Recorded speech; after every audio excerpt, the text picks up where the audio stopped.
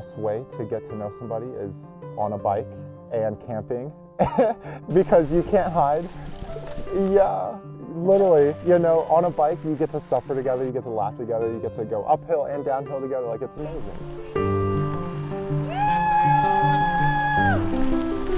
Oh yeah! The South Platte is such a low-key gem of a place in Colorado. It's very much characterized by granite domes, ponderosa pine, blue spruce, like these beautiful flora and fauna. For me, it very much feels like home. Bringing in these amazing other black and brown writers is significant because, to be honest, I probably have been the only black person in this county since I've been here. And it has never felt completely at home because I haven't been able to share it with people that share so much of my story and my struggle and joy. When we got this plan together, it was like, what is Rachel Olzer doing?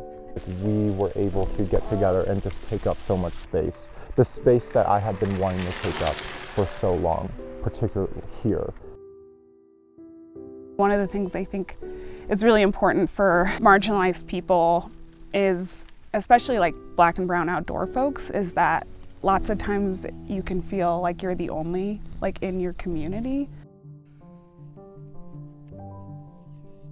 You can connect with people across the world and feel less like, oh, I'm the only one doing this. I really kind of like stepped into trying to create those spaces online and like through Instagram. And I think that's how Jalen and I got connected. It was like, you know, like he's another black person that's like outdoors, and I love that, and like I want more of that, and I want to connect with more people who are in that space. It's longer. It was like, it's only 30 miles. Oh, it's like 35. No. Okay, it's 40. Then just now 43 miles. 44.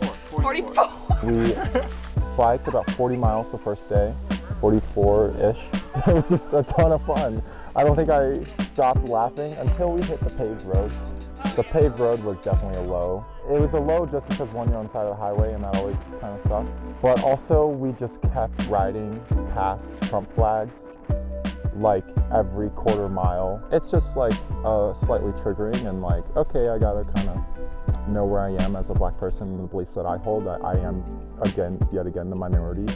Coming out here, I think there was a lot of like stress and anxiety for me about like, well, like if I don't like perform well on this trip, then they won't see me as like a real cyclist anymore.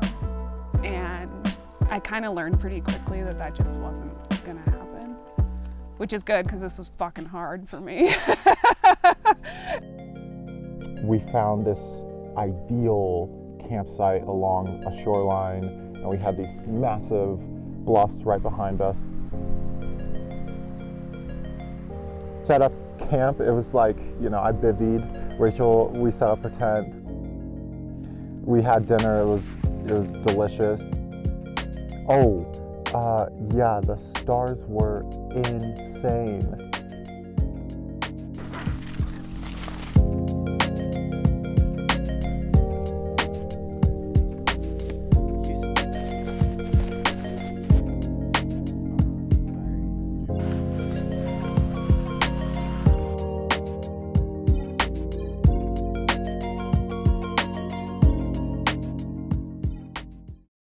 Particularly being on bikes is like a great way to get out and explore, and it feels like a dream come true. Something that, you know, Rachel and I share is we did both get kind of this big start into climbing. So we had a rope and, you know, a little sport rack, and we dropped down into 11 Mile, and then we climbed up and climbed around this area called Pinecone Dome.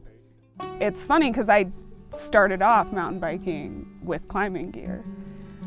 I literally got a mountain bike so that I could get to this crag, because the approach was god-awful if you had to walk.